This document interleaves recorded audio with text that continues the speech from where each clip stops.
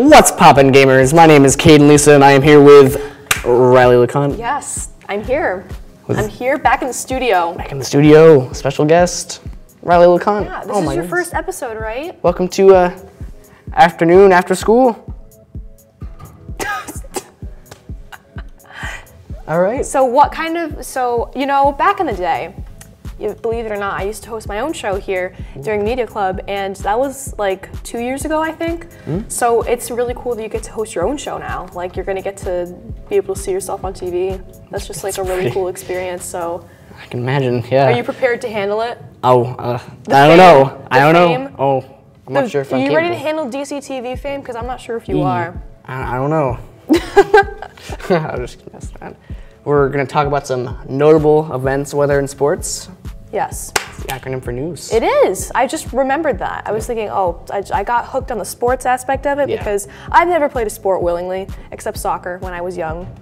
You know, back when I was young, so I'm not young right now. I used to play soccer. Whew. You ever play soccer? I used to play soccer, yes. I played when I was younger and then stopped. And then like several years later, I decided to get back into it. And how'd that go for you? Not bad. I played on Vipers and I was the goalkeeper. Oh, so you like really did good. Yeah. So you did like well. Yeah, what happened to me was, this is a really funny story actually. I got hit in the face with a ball, then I passed out, and then I quit soccer. Ooh, that's fun. And then I never played a sport willingly after that. So that's a fun fact. Or a not so fun fact, I guess. Yeah, that's not a very fun fact. It's not a very fun fact at all. Usually when I tell people that, they're like, okay, that makes sense, because, you know, everything about you. I just am not a sport person. Not a sport person. The only sport I can really watch is like baseball. Probably because I like grew up watching baseball because of my parents. I would like baseball more, but it's really slow paced, you know? It is. It's like you have to wait for each pitch to happen.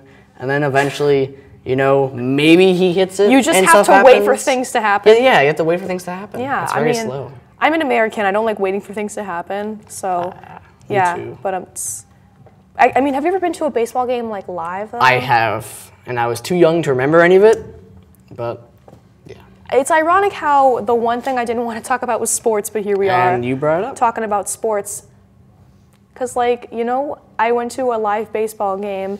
And as soon as I sat down, a ball like whizzed past me. I'm like, all right, well, welcome. Oh my goodness, that's pretty lucky. It's like, or not lucky. No, lucky because I didn't die. That's fair. Because I'd be dead if you died. Lucky because this didn't kill me. Yeah. 7-block schedule. I know it's late to discussion, but how do you feel about it? Okay, so here's my opinion on the 7-block schedule. I'm looking right into your soul as I say this, so everyone knows how I feel about it. I gotta say, I'm not a fan. Me neither. I'm not a fan because I don't think it's realistic. I don't think it's realistic for people that are trying to get into college and are gonna be in college soon, like somebody, me. I'm gonna go to college soon, and right now I'm taking 7 classes, and they're all a lot. Some classes, you know, are really interesting, but none of them are ever long enough. Yeah, I understand that. They're not long enough, and I am being stacked with homework from all sides instead of worrying about 4 things. And I don't need that kind of stress in my life. I was gonna take AP classes, like eventually, like it's junior year, which is next year. Oh yeah, I mean, take AP classes. But I'm not even sure if I can handle doing that with 6 other classes to have to deal with too. Do you understand? Yeah, he agrees with me. Back there. Yeah, you can't see, but Greg is very enthusiastic about this. Let's go, Greg. Yeah, but like, Take AP classes, absolutely. All right. But like, don't go crazy. Oh yeah, of course. That's just good advice. Don't go crazy. I don't want to fail either, because I feel like if I take it, I'm gonna just like get overwhelmed. You should and never just fail anything. Well, you should fail sometimes, because without failure, you can never truly know success, and that's the T. But like, take one AP class. Yeah. Here's what I did. I took one AP class my sophomore year. I took one my junior year, and now that I'm a senior, I'm taking 2. Nice. And that's it. Like, Yeah.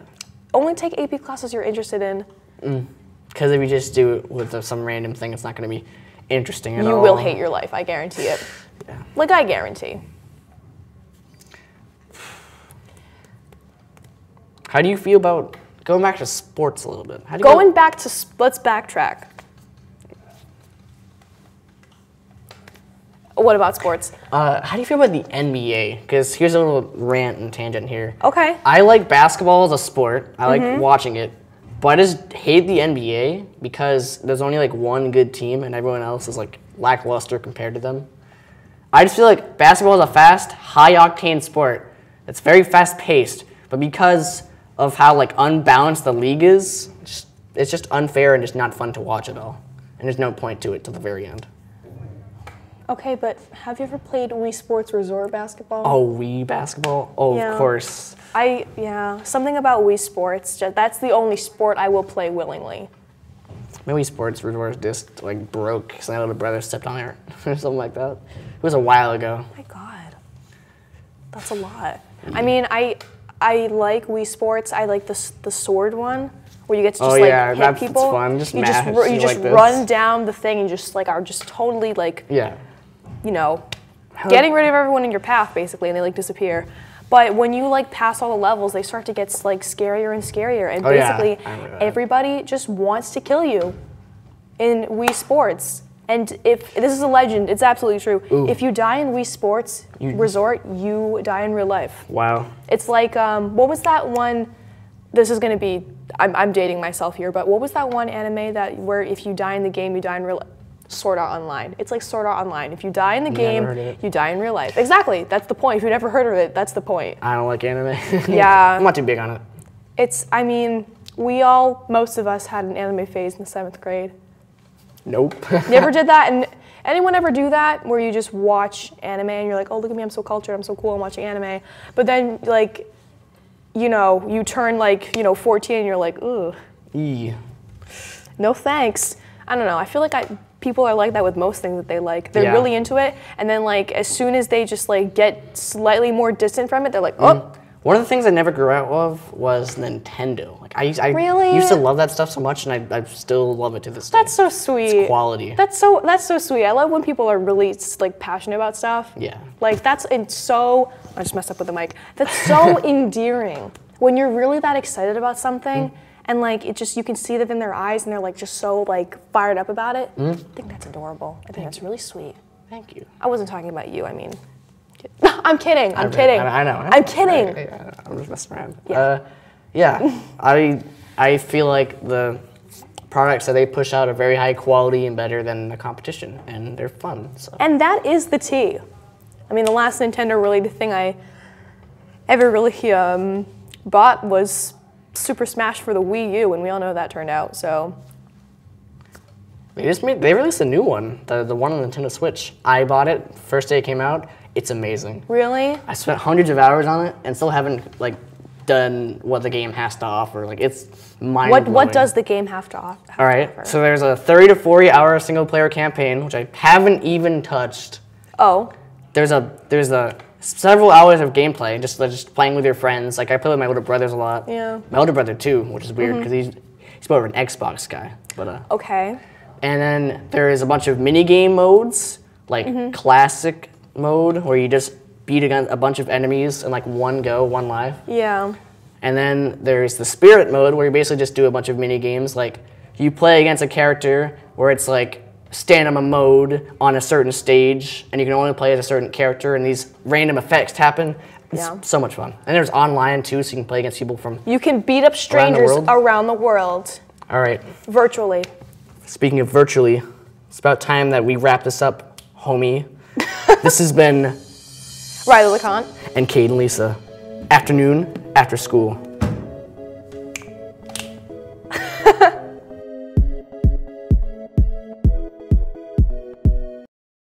Good morning, Dartmouth High School, and welcome to the Friday edition of The Tribe. We're your hosts. I'm Riley LeConte. And I'm Tori Santos.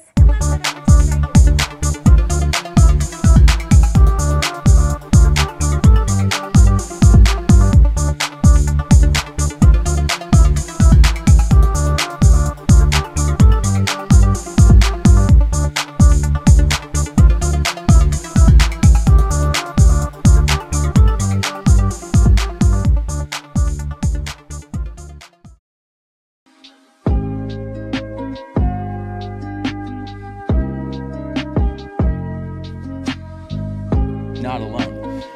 But it also provides inspiration for future and current poets like myself. Today, right now, think about it. So take a look around, actually do it, like look around at each other in the audience. Believe it or not, when you say dumpster to refer to a trash can, that's a brand name. And guess what? Dumpsters are the #1 selling brand of trash can. Same with each of these.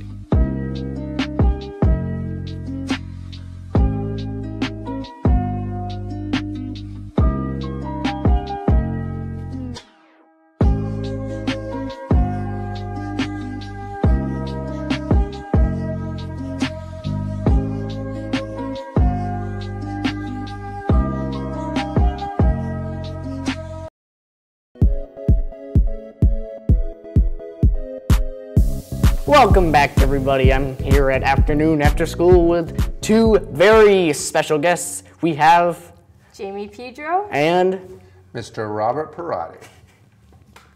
you probably should have banned them, but here they're going to talk about TED and what that kind of stuff is and what it brings to the school. Okay, All right. I guess I can begin. So TED Talks this year is Keys to the World, correct, Jamie? Yep.